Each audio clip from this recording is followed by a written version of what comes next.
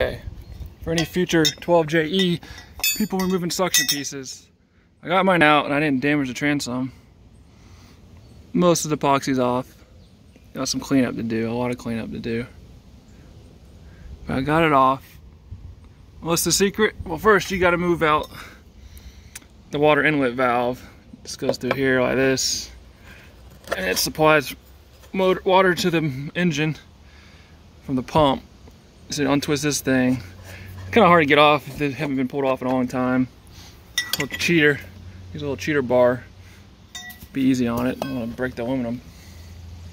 And then this guy right here, diamond blade. See what it says right there? Good for epoxy. And just kind of go work around the edge, working around the edge, and get it all. And then apply a bunch of heat. Use a little Harbor Freight heat gun. Heat it up pretty high. Kept messing with it. And then I took a block of piece of wood.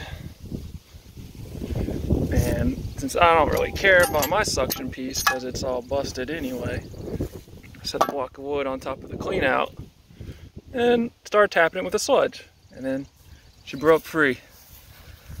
So yeah, goodbye old suction piece.